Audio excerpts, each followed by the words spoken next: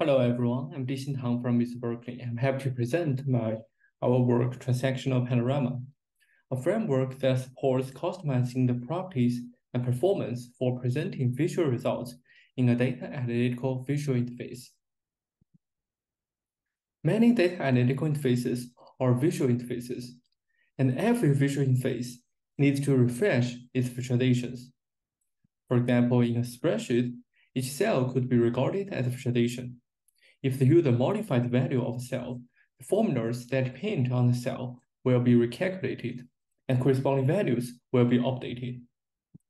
In a dashboard, if the underlying data is changed, the system needs to compute the new results and refresh the visualizations. In addition, if the filter is modified, the visualizations that are derived from that filter will also be updated. In this context, one critical question is how to efficiently present visual results during a refresh, especially when this refresh takes a long time. We find the existing tools adopt different ways to present results and have different problems.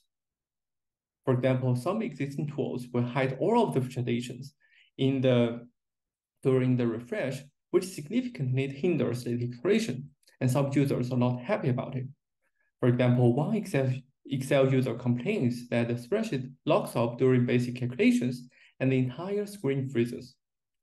Some other tools mitigate this problem by only hiding the visualizations on computations, but still have limited interactivity. The third option does not hide anything, but the user will see incoherent results. Some of them are old results, and the rest of them are new results. With incoherent results, the user will get incorrect insights when deriving these insights from multiple visualizations. Given these options, two important questions are, what other options we have? What is the best way to customize the visual interface for presenting visual results? To answer the two questions, we take a principled approach.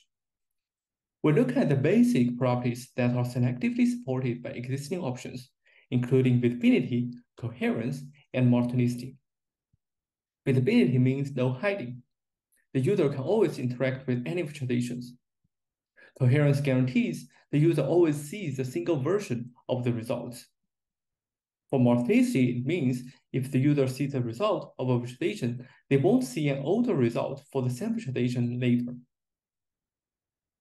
Given these properties, we find all of the possible property combinations and map each of them back to point solutions.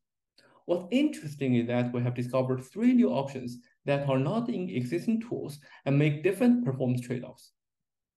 We have defined 2 performance metrics and demonstrated the performance trade-offs across different options. Therefore, all of these property and performance trade-offs form the panorama of this design space. As a result, this panorama opens a new dimension for customizing a visual interface, where the developers can specify their property and performance requirements for presenting visual results and build a visual interface with those specified requirements maintained. To build this panorama, we first represent the programs for computing a visualization result as a view, where each view could be a database query, a spreadsheet formula, or UDF. Then we model this refresh problem as a concurrency problem, where the system is updating the view results and the user is concurrently reading the view results by looking at the screen.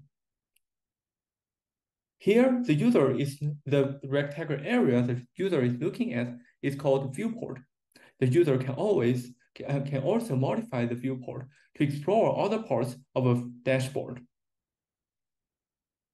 A natural abstraction for addressing a concurrency problem is database transactions. But applying database transactions in this context is not easy and requires addressing several challenges. First, in transactional panorama, the user reads the view results by looking at the screen, which is different from relational databases where the transactions are explicitly issued. Therefore, how to model this looking at behavior as transactions is a challenge. The second challenge lies in formalizing the VCM properties. We find all of the isolation levels cannot be directly used or adopted to model this coherence property. In addition, we need to model feasibility and multiplicity in transactions as well. Given these properties, we also need to formally understand the feasibility of different property combinations and design new concurrence control protocols for maintaining the VCM properties. Overall, transactional panorama includes 4 layers. In this talk, I will focus on the first 3 layers. Let me start with the abstraction one.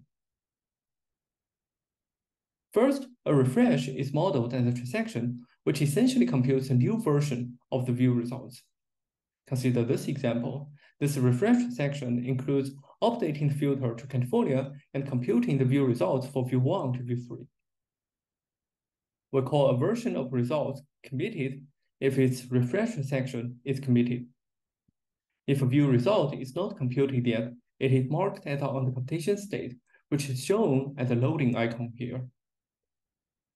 For simplicity, we assume there is only one refresh transaction in the system, but our model can be easily extended to support multiple refresh transactions.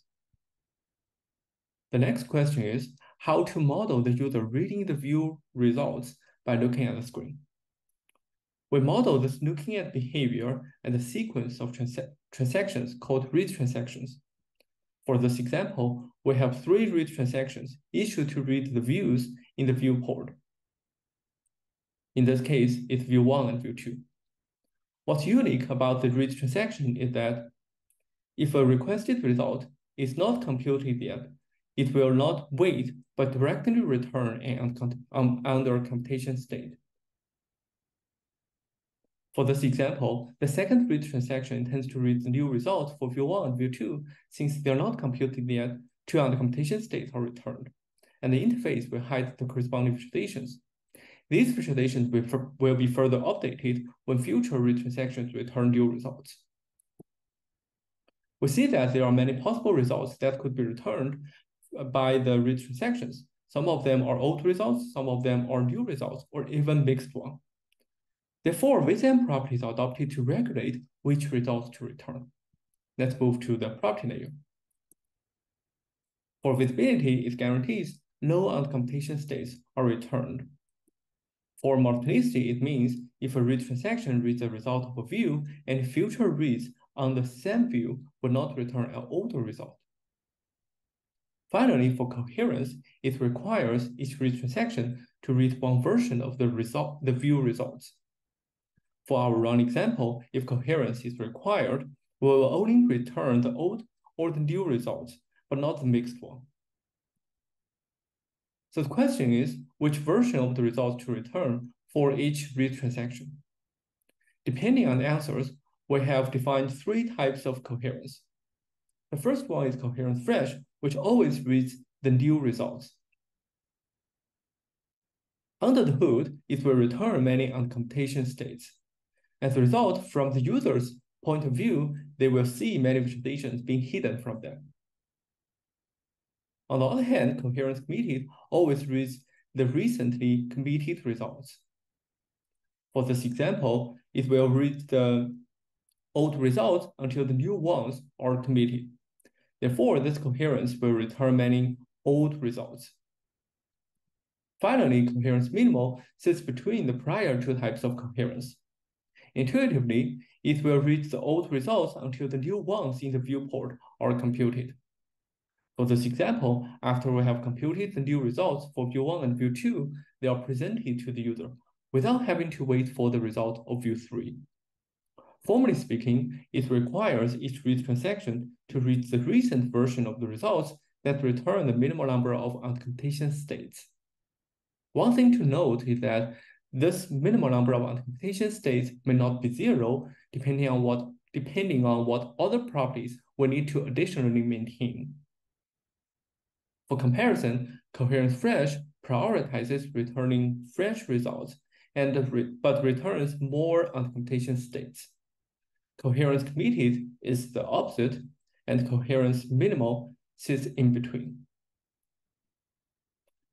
With all of those properties defined, let me demonstrate the possible property combinations and show the newly discovered options. We developed theorems to understand the possible and impossible property combinations. Without diving into the proofs, let me directly show the results. First, we can maintain coherence committed, multiplicity, and visibility together. Trivially, we can also maintain multiplicity and visibility together. Coherence fresh could be maintained together with multiplicity, but not visibility. Coherence minimal could be maintained together with multiplicity or visibility, but not both.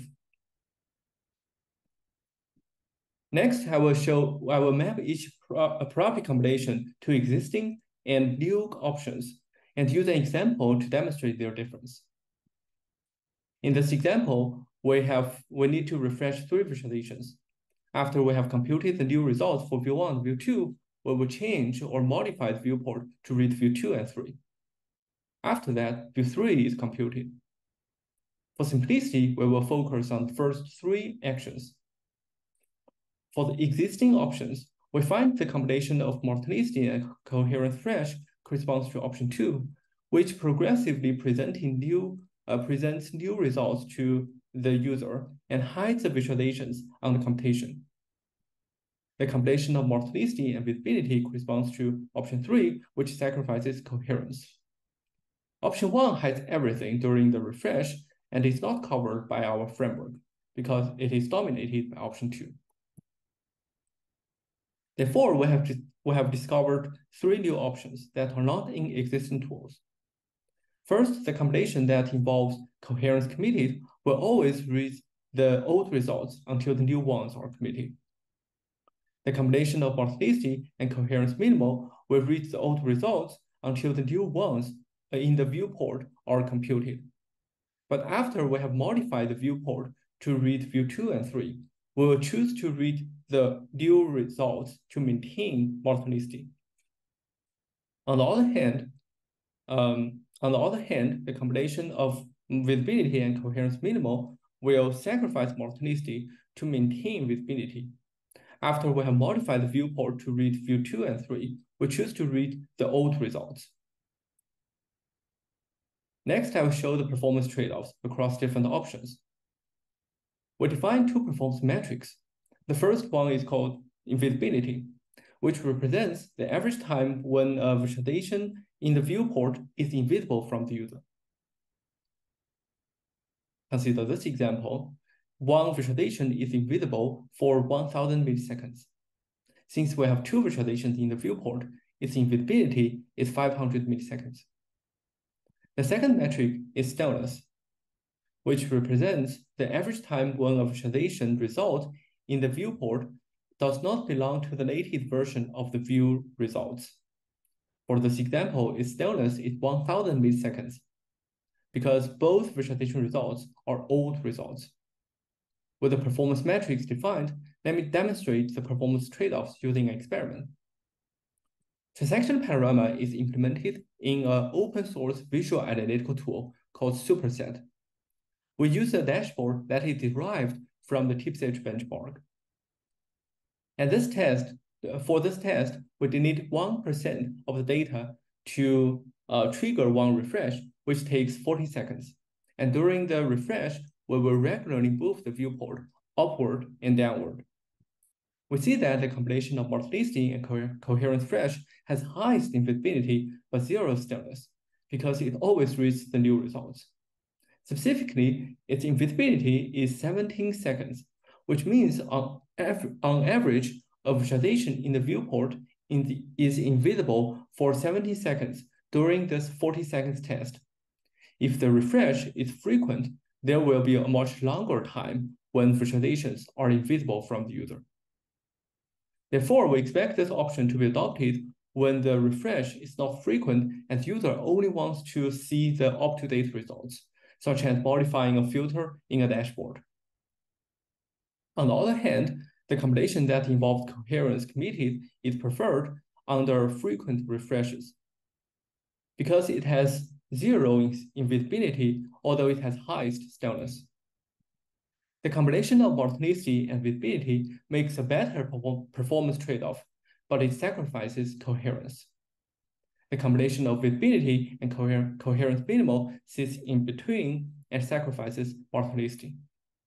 Finally, the combination of multiplicity and coherence minimal makes a pretty good performance trade-off. It has much smaller invisibility compared to coherent flash, and also smaller stillness compared to the other three property combinations. Therefore, it is a good option for improving the freshness of visualization results if the user is willing to tolerate a small amount of invisibility and still wants to maintain coherence. There are still many things not covered in this talk, such as variants for exploiting the full performance trade-offs, the protocols for maintaining VCM properties at board. To summarize, Transactional Panorama is a framework that supports the customization of properties and performance for presenting visual results. It discovers new options and brings database transactions to end-user analytics. Thanks for listening. I'd like to take any questions.